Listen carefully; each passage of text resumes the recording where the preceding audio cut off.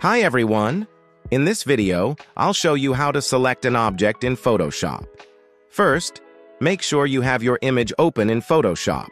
Once your image is ready, go to the left-hand toolbar and look for the Quick Selection tool. If you don't see it, it might be hidden under the Magic Wand tool. Just click and hold the Magic Wand tool and you'll find the Quick Selection tool.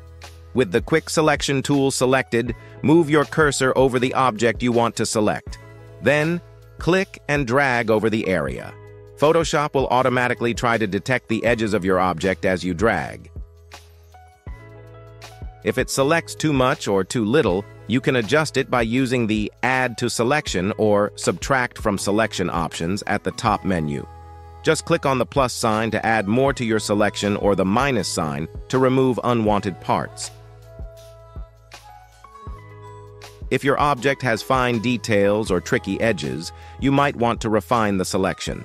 Click on the Select and Mask button in the top menu.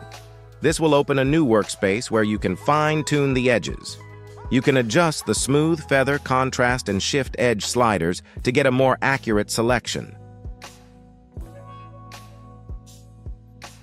Once you're happy with the selection, click OK to return to your main workspace. If you need to move your selected object to a new layer, press Ctrl+J. This will copy the selected object to a new layer, leaving your original image intact. That's it.